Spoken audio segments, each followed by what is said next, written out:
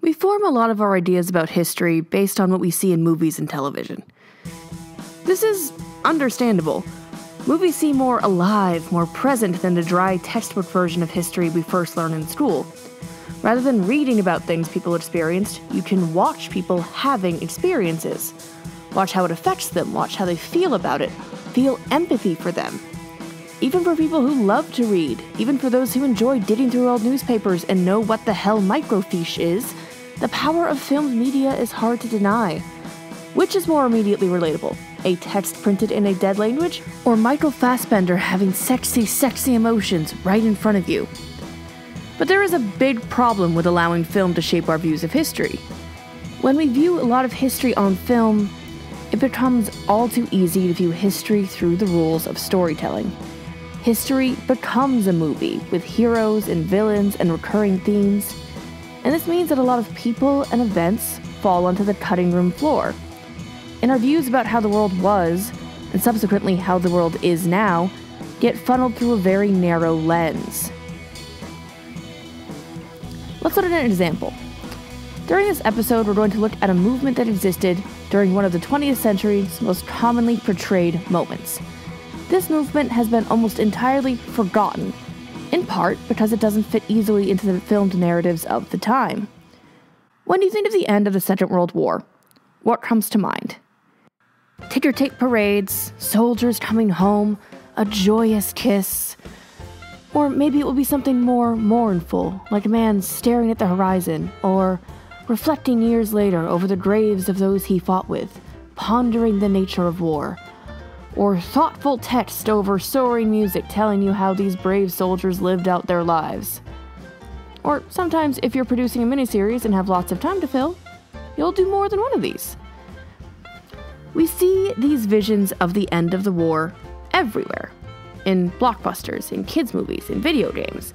They all give you a sense that once the war was done, it was done. You feel like soldiers flew right home, embraced their loved ones, built their lives, made a bunch of baby boomers, and then reflected on and were changed by their experiences. And this is accurate to a degree. For example, that oft-portrayed kiss did really happen, though it's come out over the years that it wasn't really romantic or terribly consensual. Regardless, the ticker tape parades and reunions and reflections make excellent film endings, but it was not the reality for many people. Let's dig into that reality. On September 2nd, 1945, when Japan surrendered to the Allied forces, there were millions of active duty military members abroad worldwide. They celebrated the official conclusion of the war and couldn't wait to get back to their families and start living that sweet suburban lifestyle. Now, I do want to make a brief detour here. I found these clips in a, documentary released by the War Department. This is not directly related to what I'm discussing, but old pieces and documentaries and newsreels like this do provide us with a lot of our images of the times. And a lot of filmmakers end up being inspired by them. This, documentary makes the following claim. The permanently wounded physically, 1% of all returning servicemen. Those with severe emotional disorders, 1% of all returning servicemen. But returning with them, the huge majority group, the unhurt physically or mentally, the average returning soldier. Now you could look at the angry, sometimes heartbreaking comments below this video and strongly suspect that that 1% number is absolute complete nonsense. And we do actually have data on this. It wasn't 1 person in 100, it was more like 1 in 20 who suffered trauma. I really wanted to mention this because the idea that most people are able to face war bravely without consequence is really toxic. For both those who survive war and for the culture at large.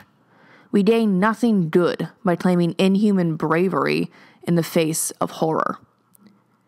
Also, what a fun coincidence that they managed to get pictures of the same people leaving and returning from the war. Okay, back on topic.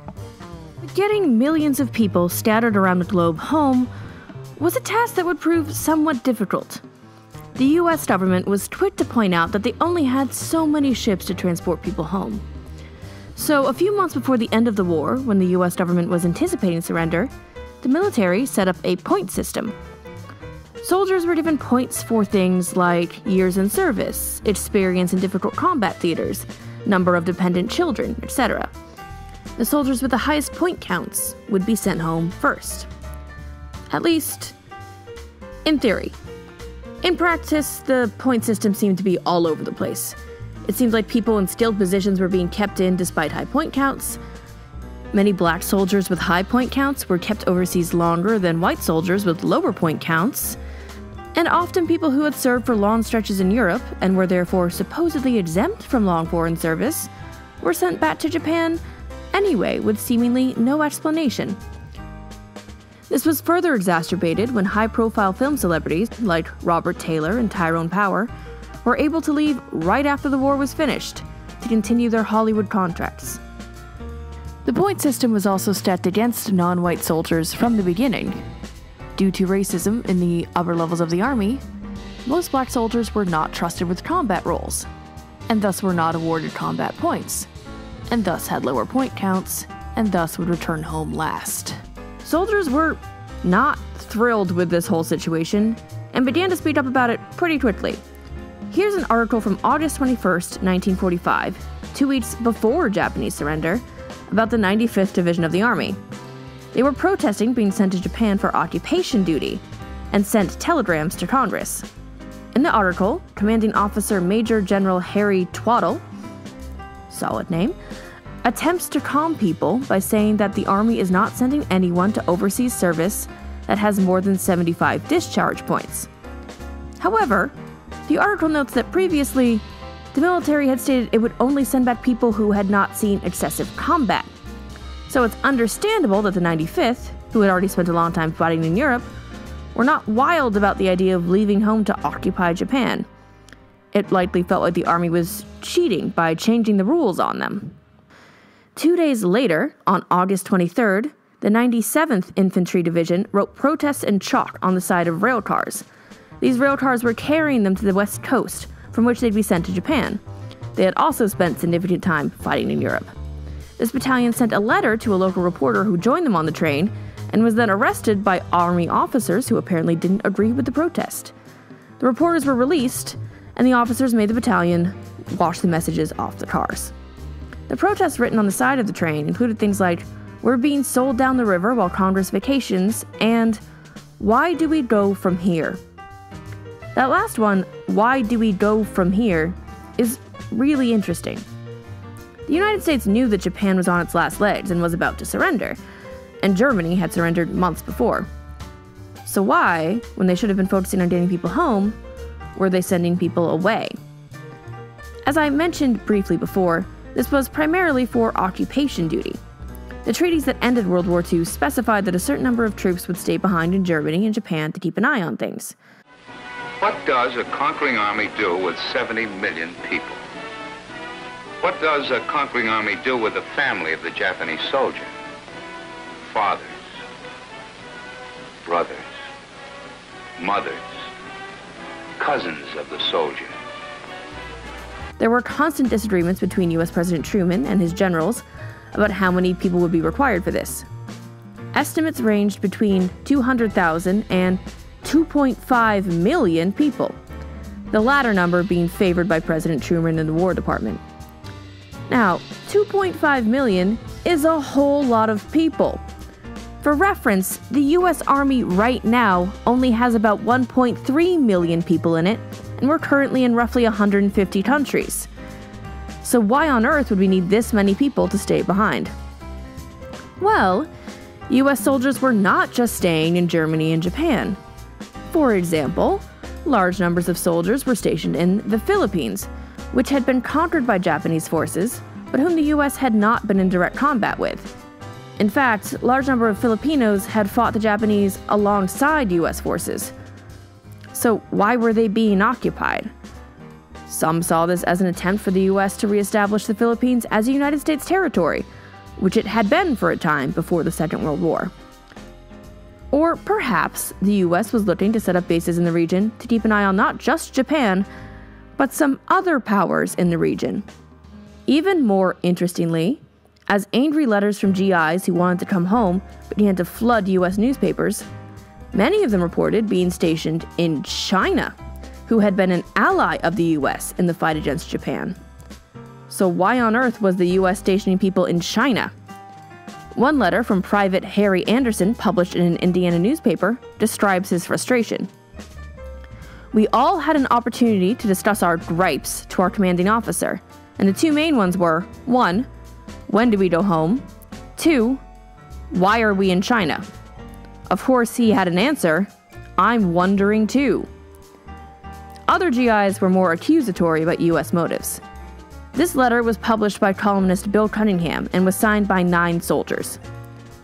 "Why are we in China? To disarm Japanese troops, as we were told? Surely not, because we stand guard daily with armed Japanese. To safeguard American lives and interests? No.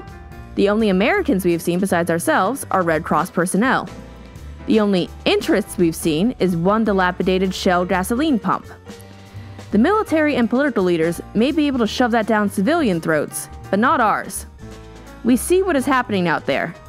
Our sentries have been shot at by Chinese communists. Why should any more American lives be sacrificed by butting into something that is no concern of ours? We sure as hell wouldn't like it if China sent troops to the United States to forcefully hold one of our political parties in check. Let the Chinese settle their own difficulties." Now this is semi-speculatory, but given that there was a struggle between communist and right-wing forces in China at the time, and given that the US had not been overly friendly towards communism before World War II, and engaged in a half-century-long conflict with communists after it ended, and worked to topple lots and lots and lots of governments that seemed even vaguely communist, it's not a huge leap to say that maybe they were interested in intervening in China, which again was a government we had just allied with. The US was interested in toppling communism, securing capitalism globally, and securing US economic security. Capital investment in underdeveloped regions. This program is in the interest of all peoples and has nothing in common with either the old imperialism of the last century or the new imperialism of the communists. This is something familiar to anyone who follows modern US foreign policy. But this policy of occupation seemed absurd to many GIs in the 40s. Lots of soldiers were not terribly happy with occupation duty, seeing it as boring, useless, and not what they had signed up to do. They had been happy to make sacrifices when they were fighting against fascism and the Nazis, but staying away from their families to sit around on random bases or engage in more dubious conflicts wasn't sitting well, especially because the War Department was sending mixed messages about its motives. They began to write to newspapers en masse. If you look at newspapers from late 1945, they are full of letters like this. Here's an entry from a man stationed in Manila that references those happy ticker-tape parades the movies all told us about. "We are told that a pathetic trickle of men is returning to the States, but the news of victory parades and celebrations comes to us as distantly as one might hear his own funeral." So yeah, not exactly a cheerful homecoming for Mr. Nealons there. As the months dragged on, and soldiers stayed where they were, military newspapers, that is, papers written by and for those in military service, began to get more and more radical. Soldiers began to be vocal about their dislike of occupation duty, complained openly about how the military claimed to not have enough ships to send people home, but was using ships to transport equipment and soldiers for other conflicts. They began openly questioning the officer structure, mocking officers by calling them upper-class brass hats, and discussing how most of occupation duty seemed to involve running errands for officers. These newspapers also began to publish letters from soldiers that were very critical of Truman's foreign policy goals. Here's an excerpt from a letter from Private First Class William D. Simpkins. "What kind of government is this? And what are we to scream piously, 'The world must be free,' then keep it to ourselves?" Here's maybe my favorite letter that I'm going to read to you today, and you've noticed I'm reading a lot of letters. This one was published in the Daily Pacifican and was also sent to President Truman. It was signed by the 250 African American soldiers who made up the 823rd Engineer Aviation Battalion. It is against our American character and heritage to take the field and lead with the alien rulers against the freedom revolts of oppressed peoples. We do not want to be associated with British imperialist mercenaries in shooting and bombing to death the freedom urge of the peoples of the Southeast Asiatic countries. We do not want to unify China with bayonets and bombing planes and American lives. Several soldiers based around the Pacific started a campaign called No Boats, No Votes. They stamped letters with the slogan and sent them back to papers and politicians at home. Meaning, if the United States did not bring in boats to carry them home, the soldiers wouldn't support any representatives. And people back home began to petition their representatives too. Many servicemen's wives nationwide formed nearly 200 Bring Back Daddy clubs.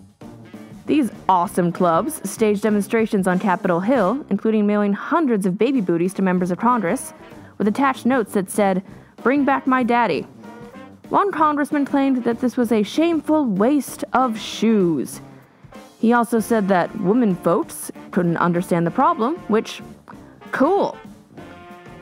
There was a lot of discussion in Congress about demobilization, lots of posturing in the press, but nothing was actually getting done. And American soldiers worldwide were getting angrier and angrier.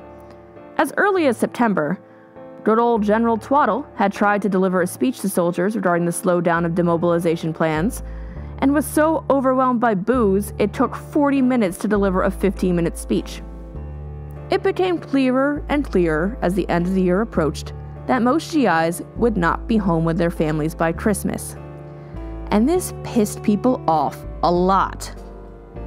The letters published in papers began to get a little bit intense. Here's an excerpt from one signed simply, "A Serviceman." "Time was when my children would have fared well on Christmas. I had a good job for which I spent years in preparation. Now, only a year and a half later, I have only a few points and cannot get out of the service. I've been forgotten by the War Department and the nation, so have thousands of fathers in similar straits. But my son doesn't know this, nor does my daughter. They still want clothes. They still want to enjoy Christmas. They cannot seem to understand it when I say that we are too poor, that Daddy, who works so hard from 6 a.m. to 6 p.m., doesn't have enough money to buy them Christmas gifts all the other children have. My daughter, being older, is wiser. Isn't the war over, she asked? Then why do daddies have to stay in the army? And I can't tell her, any more than I can tell her why Santa Claus is going to forget her this year. I don't want help. I want someone to explain this to my daughter, to look her square in the eyes and tell her exactly why her father cannot return to her. Is there anyone in this land of the free who can do that?" So yeah, things were getting tense. This was also made way worse by the fact that some officers got to fly home for the holidays, while the enlisted didn't. People began to take serious action. In Manila on Christmas Day, 1945, 4,000 GIs marched in protest of a canceled trip home, carrying banners that read, "We want ships." Anyone who's ever tried to organize a protest knows that 4,000 people is a pretty good turnout. But this was kind of buried in the news. Like, you might notice these are kind of small articles with no pictures that are sort of hidden in side columns or in the back of the paper. In Washington, President Truman and his administration were trying to figure out how the hell to calm the troops down. General Marshall suggested using army priests and chaplains to bring them down to a philosophical acceptance of where their duty lies. Okay, so using religious guilt to pound people into submission, that's a time-honored tactic.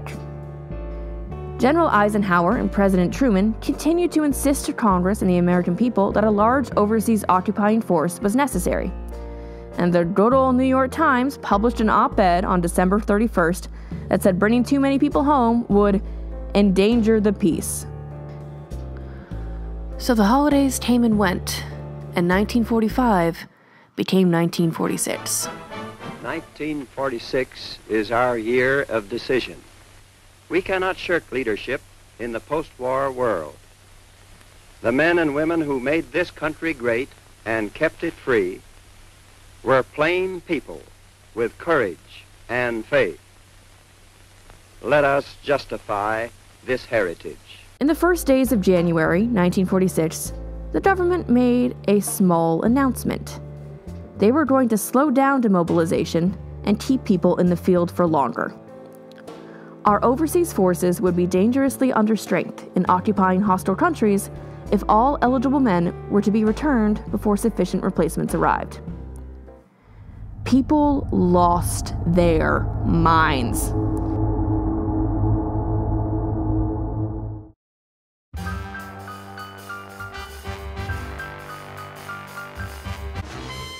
For the next few weeks, soldiers marched in protest all over the world. 12,000 marched in Manila. In Guam, 18,000 attended rallies and 3,500 went on hunger strikes. There were massive rallies of 20,000 in Hawaii. In France, soldiers marched down the Champs-Élysées. 4,000 men in Germany stormed headquarters and tried to get into generals' offices. In London, 500 people managed to get into former First Lady Eleanor Roosevelt's hotel and demanded answers from the only authority figure they could find. Hell, even in Maryland and Pennsylvania, people left their posts in solidarity. Truman tried his best not to comment. But dissent was no longer buried. It was all over the papers, on the front pages even. Eventually, commenting became inevitable. Truman simply shortly stated that there was an inescapable need for soldiers overseas. He said that they were destroying the war-making potential of hostile nations. At a mass meeting in Hawaii, soldiers responded with, "We are not destroying the war-making potential of hostile nations by occupying Oahu." Truman was getting a bit wound up that people were protesting the massive military machine he wanted to maintain. Privately, he blamed soft living, like the existence of sheets and heat in training camps. Yes, heat. How luxurious. And the angry feelings started to leak out in public. After a press conference in mid-January, columnist Drew Pearson presented Truman with a petition signed by 30,000 GIs asking to come home. Truman reacted badly. He got in the columnist's face, refused to talk about the GIs, and threatened to punch Pearson over an unrelated puff piece he had written about the First Lady. So whenever Trump is unusually mean to the press, remember that this is a presidential tradition. Generals tried their best to clamp down on protests. Eisenhower gave a speech in Canada attempting to calm people, in which he said that the sentiment from families that soldiers should return home was hurting their morale, and the U.S. must adopt an international viewpoint. So apparently, Eisenhower's thoughts were, the mission is important, so please stop telling your loved ones you miss them. The military chided protesters in the press and at meetings. They told military papers that they had to stop agitating people or they'd be shut down. They shut down meetings. They arrested several people for protesting in Hawaii. But the demonstrators didn't let up. Oftentimes, when people talk about protest movements, especially protests against the upper levels of the American military, they talk about how hopeless they are, how it's a pointless fight. A certain Kurt Vonnegut quote comes to mind. Yet, here's the thing about the Bring Us Home movement. They won. There had been some people here and there who tried to float the idea that communist agitation was the cause of the protests, but given that there were millions of families missing their loved ones in the US, this didn't stick. And honestly, they really couldn't speak too badly of the very people they had just spent years valorizing as heroes. Congress opened investigations. The Truman administration went along with it and massively sped up demobilization, sending millions of people home. Truman considered this the biggest regret of his administration, by the way. And while the U.S. retained bases in the Philippines and other countries, the number of people there was scaled down. Most of all, there was no direct military conflict with China. Ordinary people were, if only for a moment, able to reverse the course set out by the upper levels of the War Department. This is significant, is inspiring, and most importantly, is a hell of an underdog story. So why is there not a movie about this?